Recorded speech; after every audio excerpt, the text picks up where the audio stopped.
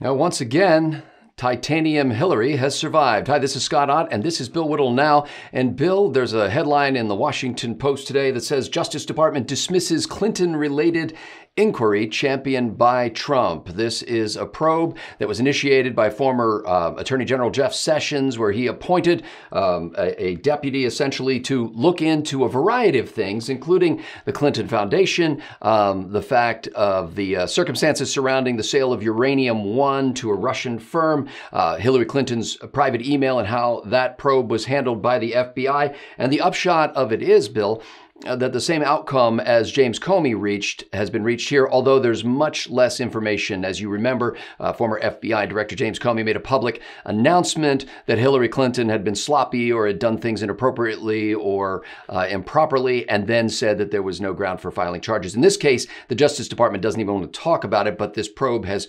quietly just gone away. And I guess, Bill, it's kind of the same wall that conservatives keep bumping their head up against. They keep expecting that people are going to see, especially law enforcement officers, are going to see how corrupt Hillary Clinton and that whole group around her is, and yet repeatedly it doesn't happen. Is this just because everybody in the Justice Department and in the legal structure of the federal government is completely sold out and a swamp creature, so to speak? Well, that last statement is certainly not true. I read a very moving email from a currently serving FBI agent who said that he just did the rough math, the total number of agents and the number of people that were involved in this kind of corruption that James Comey brought to the agency is 0.5% or something in that neighborhood. The real number is probably a little bit higher than that, but without question, the vast number of people working in the Justice Department are patriotic Americans who in many cases, if not most cases, have deeply resented and been greatly angered by the distrust that's been brought on those agencies by people like James Comey. As far as the Hillary Clinton thing goes, it's one of three things, I think. It's either they've dismissed this probe or let this probe die because there is a much larger, more intricate set of charges that are being prepared that link Comey and Clinton and so on. If this investigation dealt primarily with Hillary Clinton and the Clinton Foundation, it's possible that this was just basically let out to pasture because there are a larger set of parentheses coming for Mrs. Clinton's deeds. That's one possibility. The second possibility is that for whatever reasons, it was determined that going after Hillary Clinton would be bad for the country, would be, I don't know, riots in the streets if Hillary Clinton is indicted by Donald Trump's Justice Department, some kind of a political consideration or so on. And then the third explanation is that there are, in fact, a class of untouchable people in this country, an aristocracy of high-level bureaucrats, all of whom are Democrats, not because Democrats are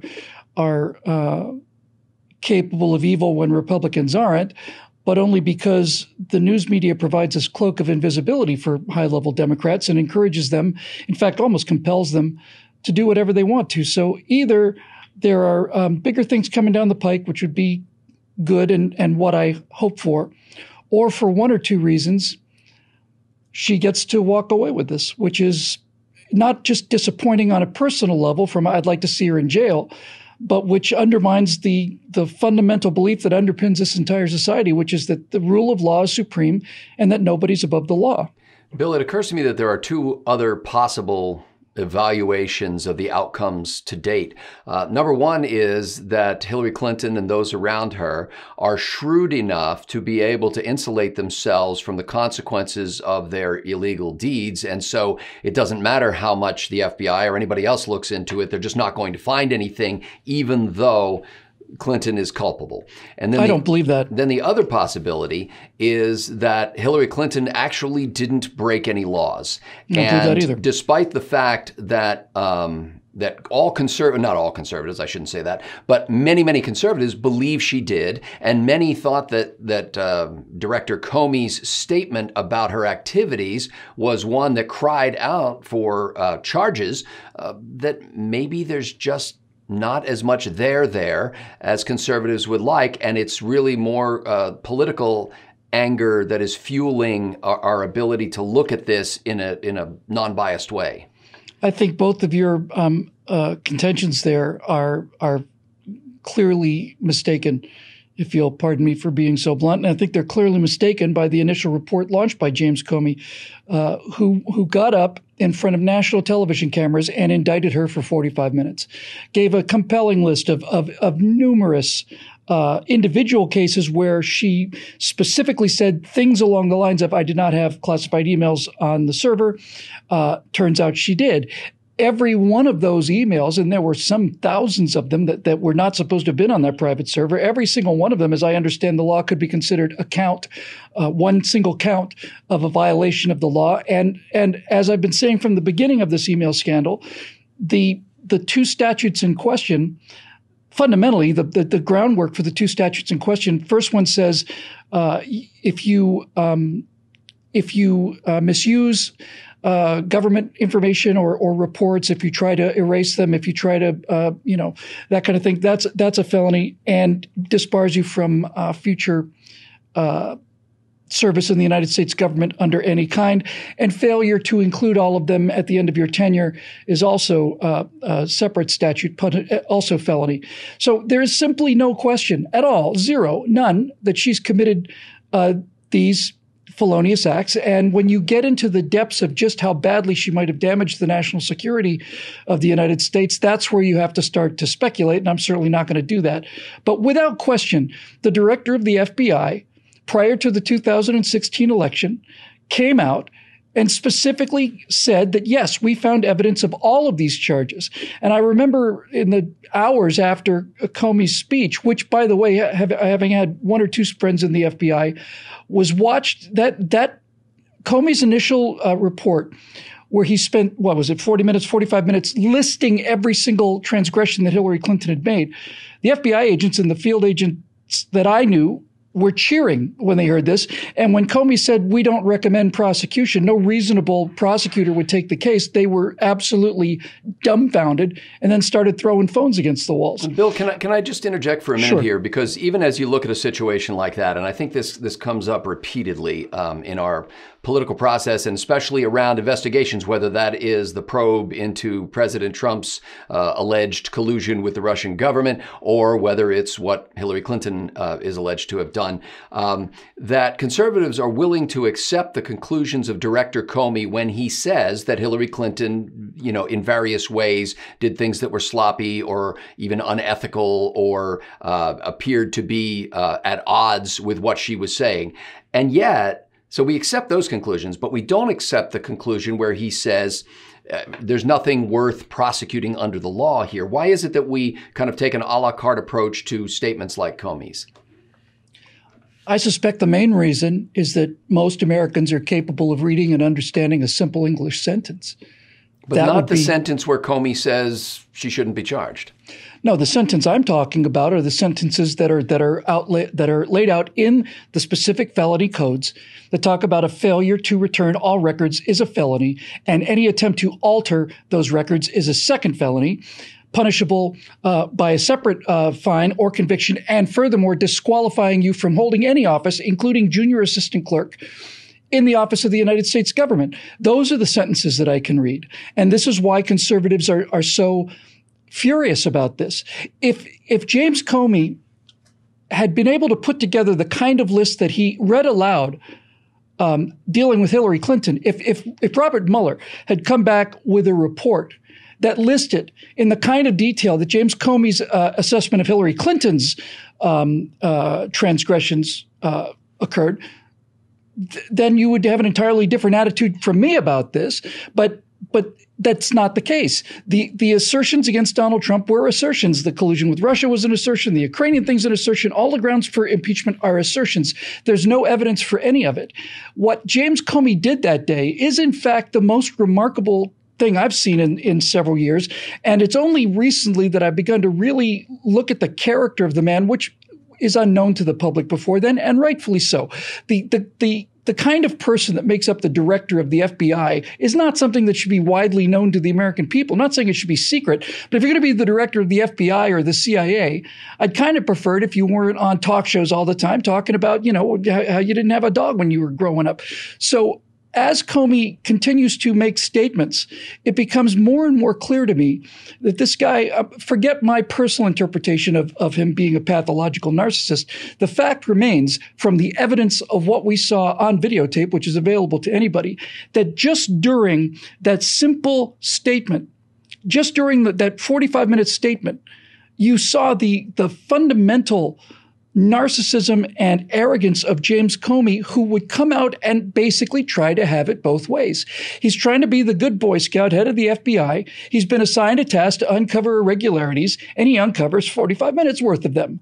And he's also trying to be the political ball player who's opposed to Donald Trump and the American people and the wrong choice that they made in 2016. So basically, after listing all of these things, he then says, however, we don't recommend prosecution. And if you look at the expression on his face, you get that same kind of smugness, like I am so much smarter than everybody else. The only time I remember seeing that face, that kind of expression, was when John McCain went on the floor of the Senate to cast the deciding vote in favor of Obamacare. What's the maverick going to do? Well, Bill, let's focus in on this, because my intention is not to mount another assault on former FBI Director James Comey, because here's the problem with that. He's not the only one. He's not the only one in the federal government who has looked into these situations and failed to find something. In this case now, the Washington Post reportage now is about Jeff Sessions. Of course, Jeff Sessions was relieved of duty by President Trump. Appointee John Huber, who was then a U.S. attorney from Utah. And here's what's going to be said about this, Bill. This guy started his U.S. attorneyship under the Obama administration, was maintained and continued under the Trump administration. From previous experience of watching these kind of personnel decisions and discussions around them in the public, some people are going to say, oh, of course, he was an Obama appointee. No wonder he didn't find anything worth appointing Hillary Clinton for. Other people will say, well, wait a minute, President Trump kept him on. Then the original people will come back and say, well, President Trump either didn't fully understand who these people were, or he likes to keep his enemies close. And therefore, he allowed Jeff Sessions to appoint this guy who he knew was a bad apple and wouldn't find anything against the Clintons because he'd been completely co-opted. It's a circular argument that becomes difficult to maintain the more people get involved in this. But do you think that's the conservative response is now going to be, well, of course, John Huber didn't find anything. He's Barack Obama's handmaiden. Since I believe in principles above politics, I think it is absolutely fair to say that if you're a defender of Hillary Clinton and this report comes back with no significant findings, then you certainly have the same right to say that this is exonerating in the same way that conservatives would say that Donald Trump was exonerated by the Mueller report. I think I don't believe that's the actual case, but certainly, since I'm committed to the rule of law, if conservatives are going to claim that, see, they launched this big investigation that Mueller launched, they didn't find anything, therefore he didn't do it, it certainly seems fair that if a similar investigation comes back on Hillary Clinton and turns up nothing, as apparently the case may be, it certainly seems fair for Clinton supporters to make the same claim. I don't put my politics above my principles, but I can say in regard to what your summation was on that one, that I think everybody in the country, with the exception of the actual players, and I'm including Donald Trump in this, I don't think anybody in the country, certainly not me, had any idea of the level of corruption that was going on in the Justice Department, the FBI, which is part of the Justice Department, the CIA, IRS, and so my initial reaction to this when we started the segment was, it's possible that they're going to let this investigation simply go because they are casting a wider net with Bill Barr, and that they want to keep these eggs separate. And to that point, let's end with this idea, because to that point, Bill Barr has appointed U.S. Attorney John Durham, who I believe is out of Connecticut, to look into the genesis or the origins of the investigation into President Trump's alleged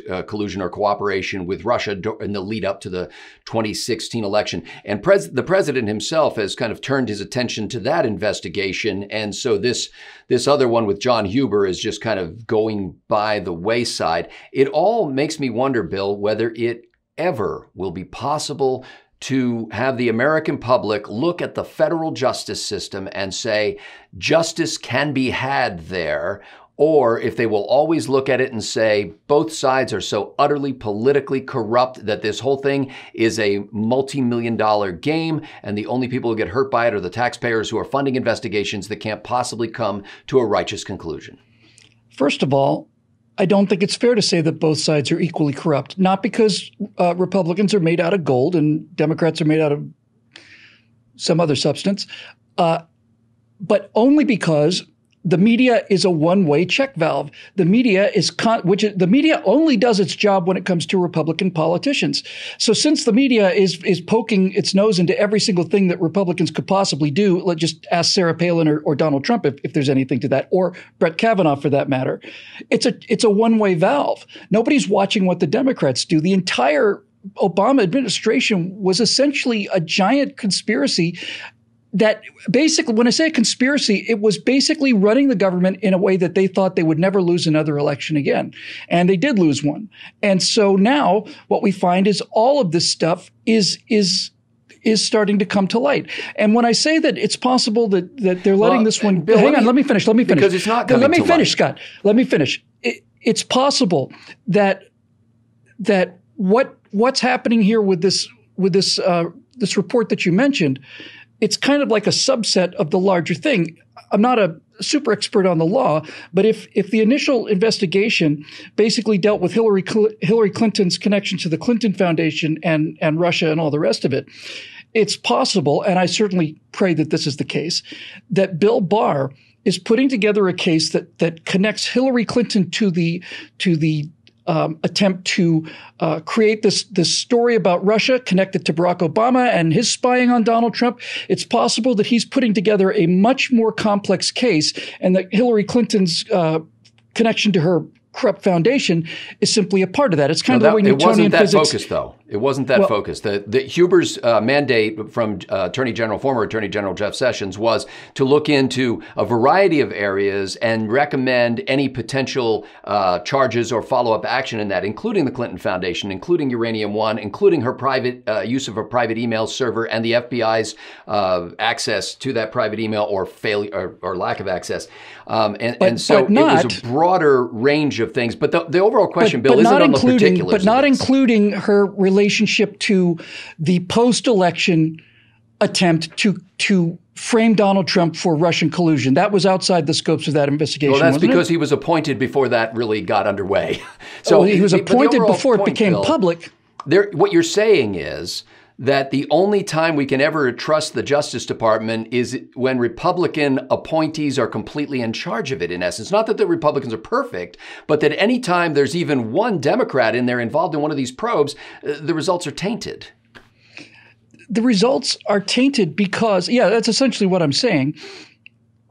Because what I'm saying is the past 20 years has shown me, especially the last 10 years, has shown me that the media, which is supposed to root out corruption and all of these abuses of power, is so ideologically twisted that they only do it towards one party. That keeps Republicans honest. As I want to say again, just so nobody's misunderstanding me, it's not that they're made out of that Republicans are not capable of corruption in terms of their own desire for power and so on. It's simply that the media does their job when there are Republicans in power. When the Democrats are in power, the news media does not only not investigate, they sit on stories. They don't report them. And by not reporting them, they're giving the rest of the country social proof that these things didn't happen. James Comey admitted that she had a number of classified emails on her server. That's beyond dispute.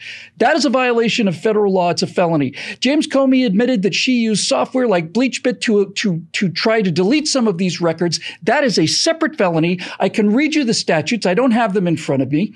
If it turns out that that is no longer grounds to prosecute somebody because of their political connections, then yes, you're right. Then people's faith in the Justice Department and in the entire idea of justice in America is tremendously, if not fatally, undermined. And I suppose time will only tell whether or not this woman gets away with it. But the thing I would like to close on by saying is whether she gets away with it legally or not, and the jury's still out on that one, if you'll pardon the expression, I do think that I cannot imagine a more perfect hell for Hillary Clinton to be in than the one that she's made for herself. If she were sent to jail, she'd be a martyr and people be rioting in the streets. But for her to simply have to live with this and every few months come up with some new excuse, more hairdressers supported her than non-hairdressers, by the way. You may not know that. It's one of the many excuses that she's claimed. But in any event, Scott, there's no question that these laws were violated. So now the question will be, is somebody going to pay for them, yes or no? If the answer is no, then we know we have an aristocracy, a ruling class that is above the law, not beholden to the law. And then it's time for the American people to decide whether or not they want to enforce their end of the social compact, the bargain. And the bargain is very simple. We agree to abide by the laws that are made by our representatives that we send to Washington and to our state capitals and so on. The reciprocal part of this agreement is that those laws apply to everybody, including the people who make those laws. If we're to find out now that the people that we send to Washington of whatever party are above the law, then we are no longer bound to obey the law. That's how I understand the fundamental natural law argument about representative government. So they will reap what they sow, and the people that are starting to get the most upset about this are the people who are the slowest to come to a boil. The good, decent people out there, hardworking people, they're not political animals. They're not people who are constantly on the streets protesting. They're just hardworking people, pay their taxes, and have a general trust in the government. But the faith of those people, the backbone of this country, the working backbone of this country, the faith of those people is being extremely tested by the actions of Hillary Clinton and others. And time is only going to tell whether or not justice does come riding to the rescue, or whether or not she and Bill, who has, needless to say, a number of reputable assault and rape charges against them, all of it, are they going to pay, yes or no? I don't know. I do think I'm going to know by 2024. But if nothing's happened by the time Donald Trump leaves office, then I think that will be an answer in itself. Important conversations like these are made possible by the members at BillWhittle.com, by our friends at the Patriot Post, America's News Digest, and by some faithful patrons over at Patreon at patreon.com/Bill Whittle. And we are grateful for all their cooperation with this and their promotion of it. If you'd like to join and become a member at BillWhittle.com, you just go to that website and click the Become a Member link. In addition, if you've not already signed up for our Caribbean cruise, May 15th through the 18th, it's a 3-night cruise aboard the Royal Caribbean Navigator of the Seas. We'll stage these kinds of conversations along with our other program, Right Angle, and Bill's show, The Stratosphere Lounge. And it'll not all be serious political discussion, although that's an important part of it. There'll be a lot of fun and laughter too, a lot of informal time for you to mix with your fellow members and with your beloved hosts here. So go to BillWhittle.com and click on that cruise ship to find out more, or you can go to BillWhittleCruise.com. For Bill Whittle, I'm Scott Ott. Thanks to the members for making this possible.